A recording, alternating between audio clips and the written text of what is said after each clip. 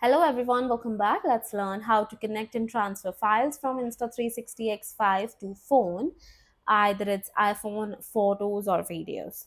Well, if you want to do so, you just need to connect your phone camera to your phone, iPhone, the Insta360 app you are using into your phone. Make sure to connect it with that, and after that, simply press and hold on to the that video you want to save it and click on to export, or otherwise simply turn on just click on the video you want to save, just one click, and then go back, and then under that at the bottom section you can actually see the export section there. Then you can very easily export that video into your gallery. This is how you can actually transfer the photos and videos into your iPhone very easily. So I hope this is going to be helpful for you and you will get the idea how to do so. Thank you so much and may you all have a great day.